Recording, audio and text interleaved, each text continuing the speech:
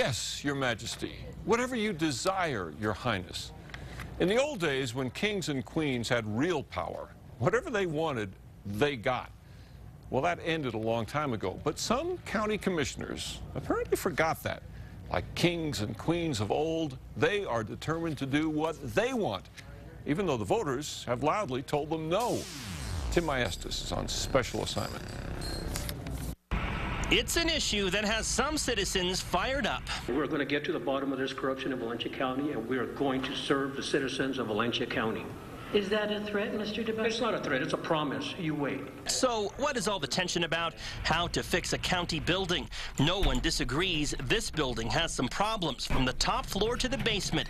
Water damage, cracks in walls, and leaks. We'll have somebody come down and open the doors every morning just to vent it out. Take a look. Even the elevator needs some work. Water damage, the corrosion along the base here. Valencia County Manager Eric Zamora took us on a tour. He says just fixing the roof will cost hundreds of thousands of dollars. Replacing the entire building will cost millions more.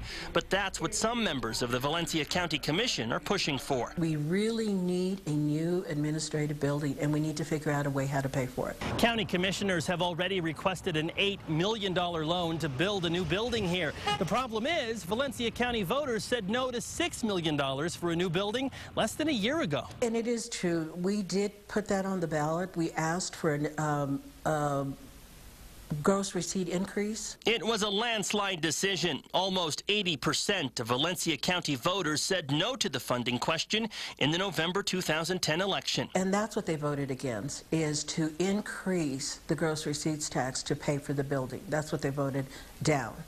But so we sought a different method, which would be to borrow the money. Valencia County residents say that is splitting hairs, and no means no. That did not deter the county commission, though.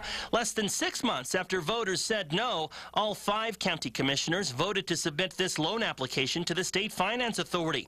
Now, at least one county commissioner is having second thoughts. Is it fair to the voters to go ahead and move forward with building a new administrative building? I think it's sort of flying in the face of what our voters have told us. The $8 million loan with interest would take taxpayers 28 years to pay off. Commissioner Ron Gentry says 1 year of payments on the loan would cover a lot of remodeling. It's one of those things that you look at. Yes, a new car would be great, but under the present economic times, should I just fix my car, my used car, use it for another 3 years and trade it in? That's probably the better philosophy. This new administrative building, I don't think it's needed. I think there's other ways that we can solve this problem. Ralph Tabaka is behind a push to stop county commissioners from moving forward. I believe the corruption in Valencia County, and we have to get to the bottom of this and stop this. Tim Maestas, KRQE News 13.